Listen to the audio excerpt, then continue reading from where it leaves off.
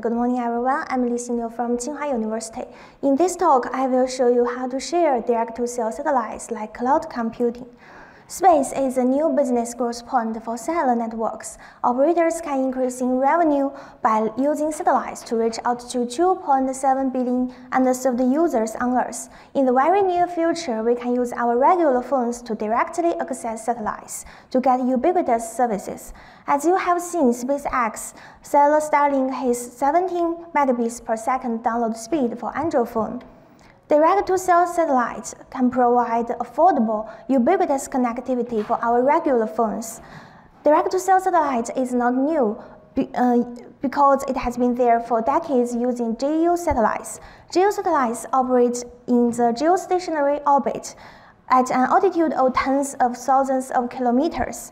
Each GEO satellite has broad coverage. However, our regular phones cannot directly access GEO satellites because the distant transmission is power-hungry, slow, and noisy. Although we can use special purpose set phones to directly access satellites to alleviate this issue, however, these phones are not available or affordable to most consumers. LEO satellites are closer to users. It can provide faster network speed, lower energy cost, and most importantly, it can be accessed via more affordable hardware. Even our regular phones can directly access them. Traditionally, direct-to-cell satellites are most monopolistic. Each satellite network operator, we call them SNO, they independently launches its own satellites to provide its own network services using dedicated devices. However, today's mobile network operators, we call it MNO, prefer to rent SNO satellites rather than constructing its own constellation to jointly provide direct-to-cell services for our regular phones. For example, SpaceX, AST Space Mobile, and Link have announced the lease agreements with tens of MNOs, such as T-Mobile, AT&T, and Vodafone. Why the change? Because it is beneficial for all parties. For MNOs, satellites are a scarce resource. Especially the LEO space is very crowded with thousands of satellites and orbital debris. There is no sufficient orbital slots for each MNO to construct its own constellation. And this situation leads to a more stringent and time-consuming orbital allocation by ITU and FCC. So MNOs cannot quickly expand their business to everywhere. Additionally, deploying a LEO constellation is capital-intensive.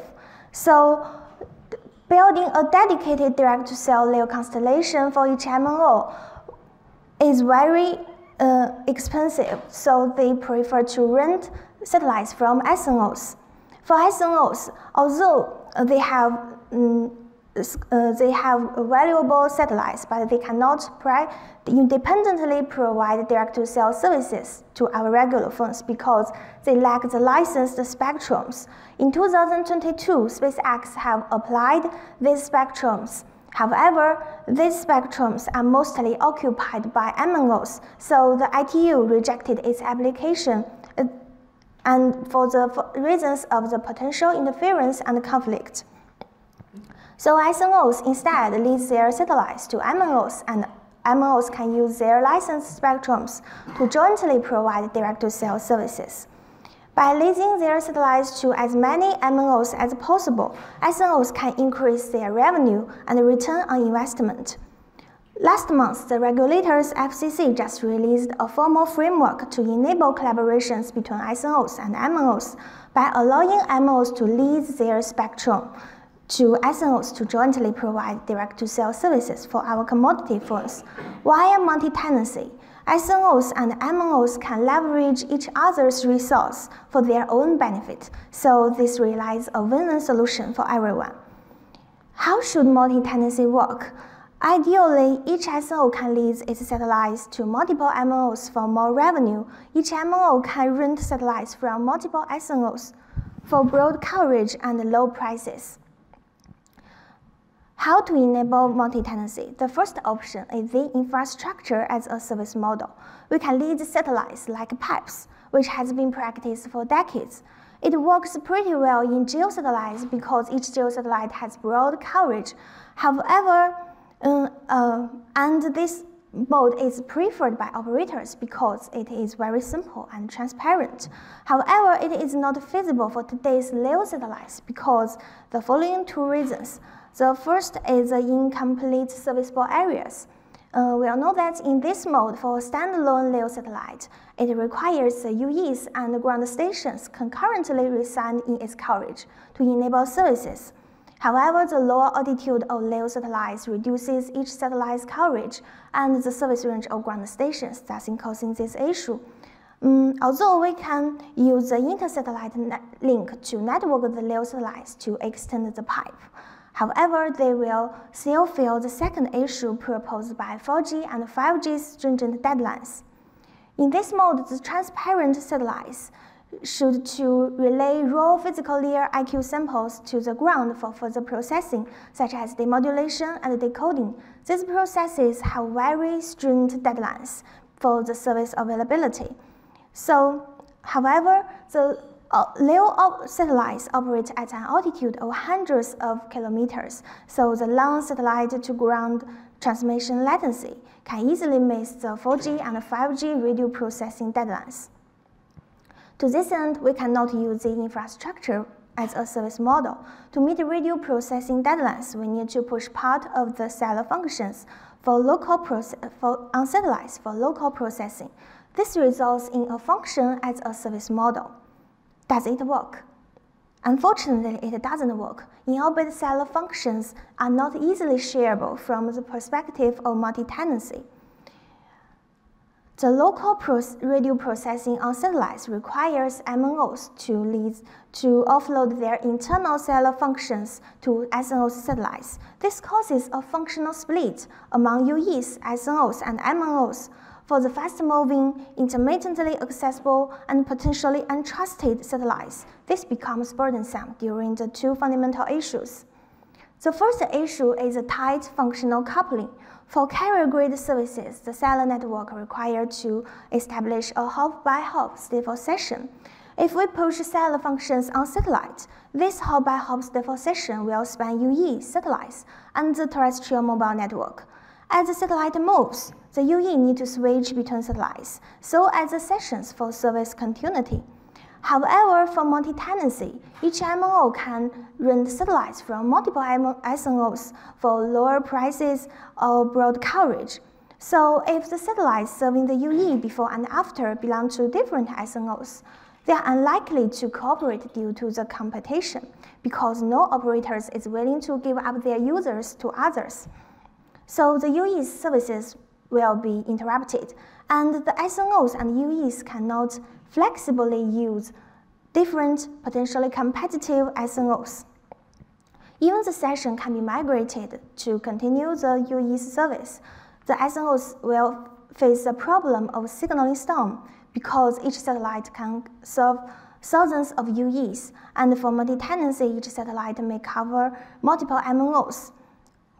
The satellites need to migrate per UE session states to other satellites, thus resulting in signaling storm, and more MNOs, more serious the signaling storm. The second issue is a dynamic many-to-many service relationship among UE, SNO, and MNO. Each satellite can serve different MNOs during movement for multi-tenancy. For example, at this moment, this satellite is serving a user of T-Mobile, and it must configure its in-orbit functions to meet T-Mobile's requirement. And because the satellite may be untrusted, so the UEs, SNOs, MNOs need to establish trust among these three parties to maintain a hop-by-hop stateful session. As satellite moves, it begins to serve the user of AT&T, so it should reconfigure its in-orbit functions and re-establish trust relationship among these three parties. This is hardly scalable to LEO constellations from diverse SNOs.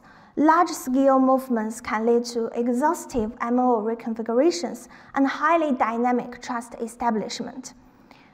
Overall, the function as a service model is not feasible.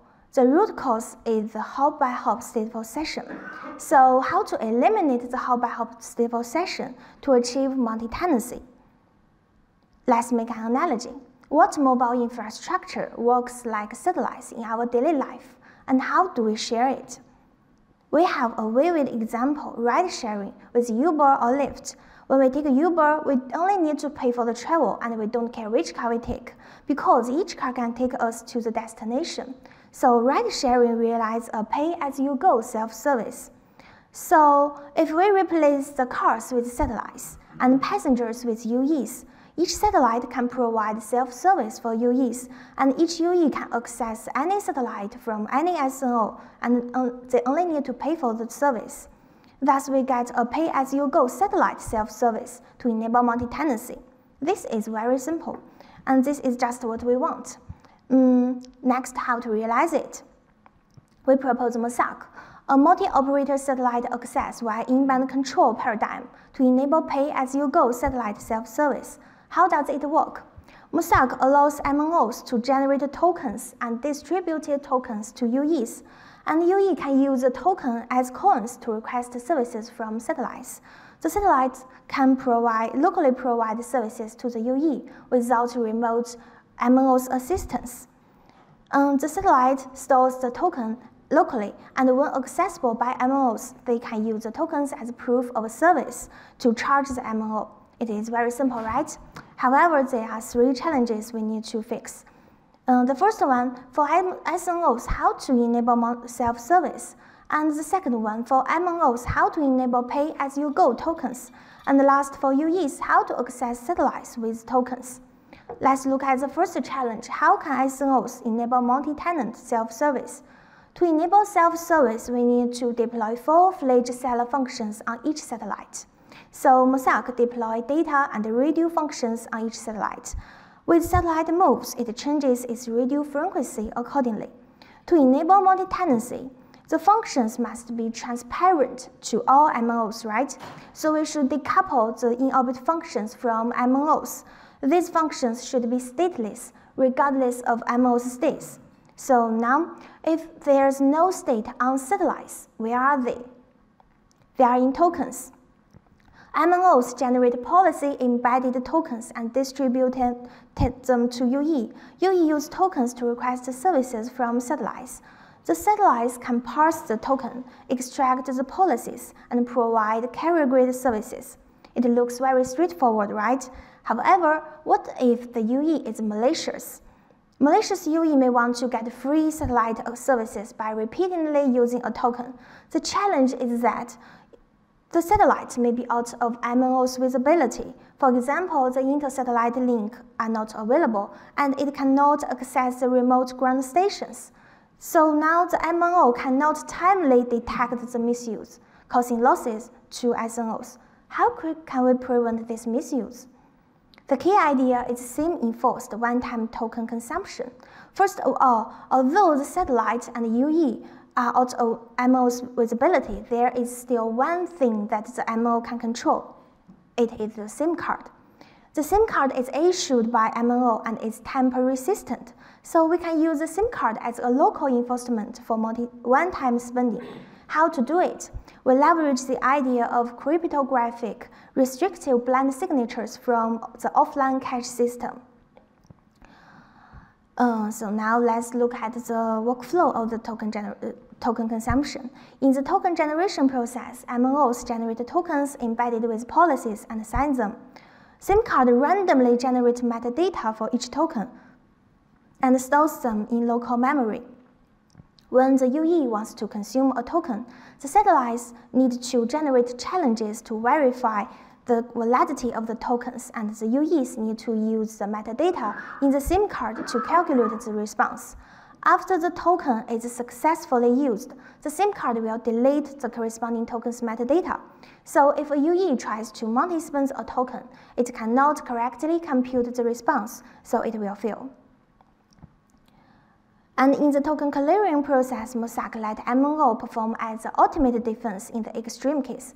That is when SIM cards are cracked, to detect token misuse and penalize malicious users by adding them in the blacklist. And now we have reliable tokens, how to consume them. There are 2 requirements. Number 1, local consumption to alleviate the dependency on remote MNOs. Number 2, to minimize the amount of signaling. So we piggyback the tokens via in-band 4G and 5G signalings. The policy embedded tokens can be locally transferred to satellite. The satellite can locally enable services without interaction with remote MNOs, thus minimizing the amount of signaling. We prototype MOSAIC and evaluate using real satellite data and commodity 3GPP NTN protocol stack in EmerySoft. We compare MOSAIC with state-of-the-art. Based on our evaluation results, MOSAIC is beneficial to all parties. For SNOs, because MOSAIC using in-band signalings and near stateless in-orbit functions, SNOs are free of signaling storm, so they can transparently lead their satellites to more MNOs, which facilitates multi-tenancy.